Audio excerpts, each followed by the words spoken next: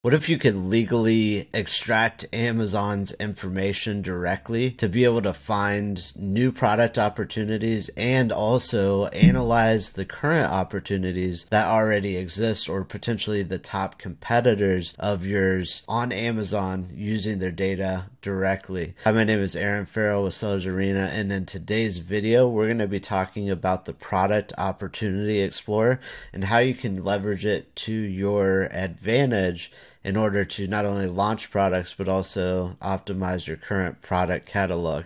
Stay tuned.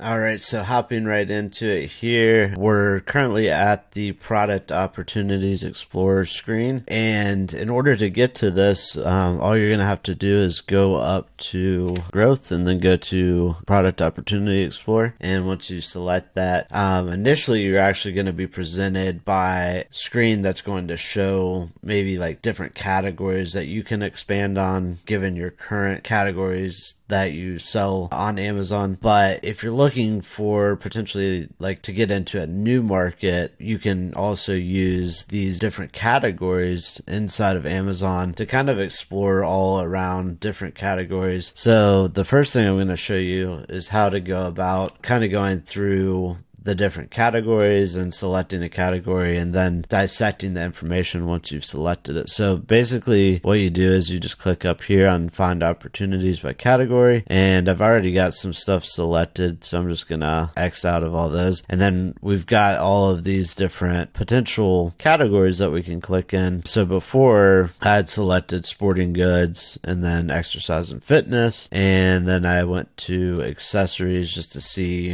kind of what's out there, because we're getting into warmer weather, especially here in the Midwest, and really a lot more people are starting to go to the gym with the spring coming, and then summer coming up very, very soon as of recording this video. So interested to see what trends or what things are kind of picking up. So once you've selected that, you just hit C category, and all of a sudden now we're presented with the screen here that basically matches the niches in the category of accessories in the sports and outdoors overall category. But basically we're presented with all these different customer needs. So these are some top search terms. So for example, fitness journal, and we're looking at workout journal, fitness planner, workout planner. These are different keywords that people are actually searching directly from the Amazon data. That's showing you like how they're finding this, and essentially it's even telling you the number of search volumes. So over the past year, how many searches were there? So just in this one alone, there's over 300,000 searches. Basically it's looking at the amount of growth. So even in the past year, this particular fitness journal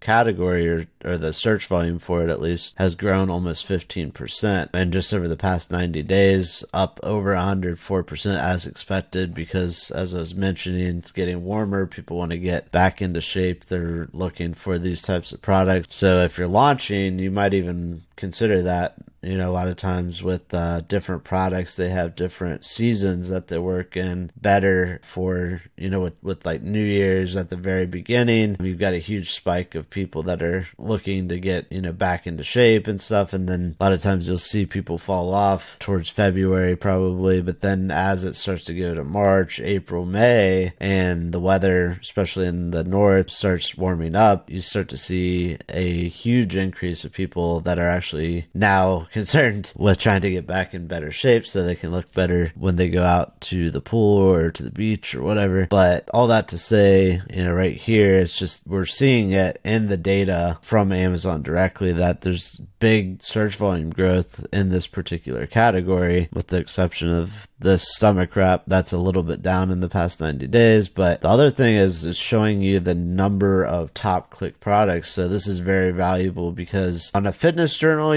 this data really kind of makes sense to me, because people have different preferences of what they want the fitness journal to look like. Maybe they want certain words on, the front of the fitness journal, or they just are looking at the overall designs that are available out there. So they're really window shopping a little bit bit when they're searching these search terms. You know, elbow wraps for weightlifting. I know for myself, as someone that, you know, does weightlift, I have my preferences of different gear that I will buy, you know, but I usually buy it because I like the color, I like the particular design, so there's no real rhyme or reason, and that's probably why you're seeing a little bit more, you know, top click products. Lifting straps, that's another one. Actually, I just recently bought some, and I looked through a bunch of different products, but they're claiming here, based on the Amazon data, there's only really about 11 total products that are actually being clicked through across all these different keywords. So the next thing you can do is really start to dig into this. So let's go into these lifting straps, for example. We can see the overall search volume, the volume growth, the average price. So let's say you're trying to launch a new product, or you're trying to see kind of like what you could pay on a new product in terms of the wholesale price. You can kind of take a look at the average price for the market and see if you're able to source something after Amazon fees that's going to actually make sense. Now, that's not to say you can't launch a higher dollar product or potentially even a lower dollar product, but it's just saying, you know, overall this is about what people are paying. So obviously there's going to be some variance in there, but that's just kind of a good thing to know, just to kind of ballpark what you could pay, you know, wholesale before Amazon fees, and you can really do that calculation to see if it's going to be profitable for you based on the quantity that you're able to purchase. So the next thing I'm going to do is just kind of go through this section. So we've got all the different ASINs here, and we're actually able to see, you know, based on these products, which ones have the highest click share. So basically when people are searching for this lifting straps, which one are they clicking on? So if you can see here, this is an incredible 38%, so almost 40%. Now we can rank it from highest to lowest or lowest to highest, but that's actually the very highest one in the category. You can see the average selling price is a lot cheaper, so that's probably why they're getting a majority of the click share. And then, you know, the next one's down, they're definitely a little more expensive. So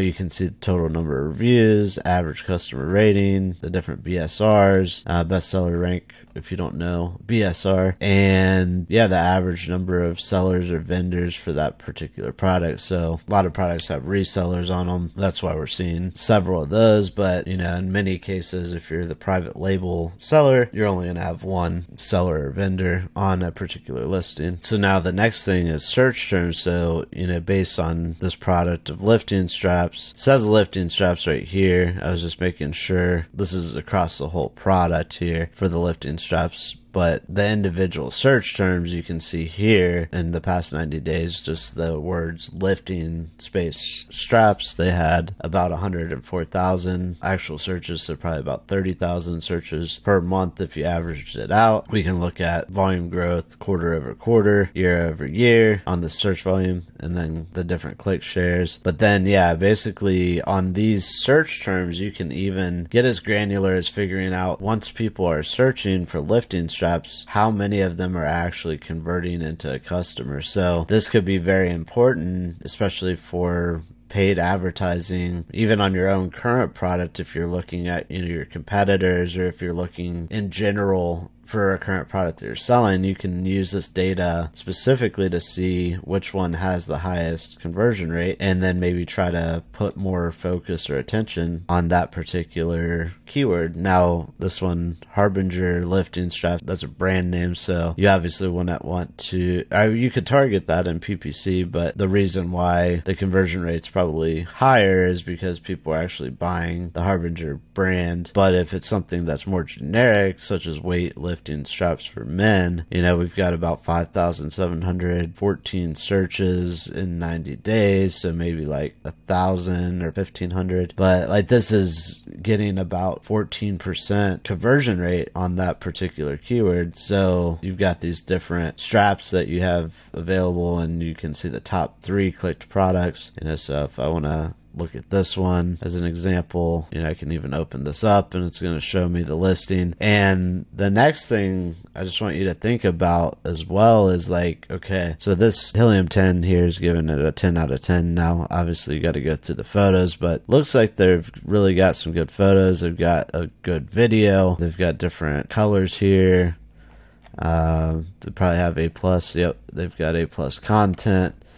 So yeah, and also a lot of, decent amount of reviews, but it's basically number 2 in risk support reps. So very high bestseller rank on this particular product. But what you want to really think about is, okay, on these products that are essentially getting a lot of click share, once you're seeing this, which ones are getting the most click share? That one's not even the most, across all the different products, but it was one of the highest for a particular keyword. So different products, can have higher click-through rates or click share depending on the search term. But this one, when you're looking at the products tab, it's breaking down across the whole category which ones are doing the best in terms of click share. So you really can just try to reverse engineer kind of what's going on here if you already have a product in this niche, or if you're just searching to find product opportunities to expand your catalog. You can also use this tool, as I was mentioning, but this insights is really, really cool. So I want to make sure to go over this as well. Basically, it's going to show the number of products that have 80% of the clicks. So, even though maybe there was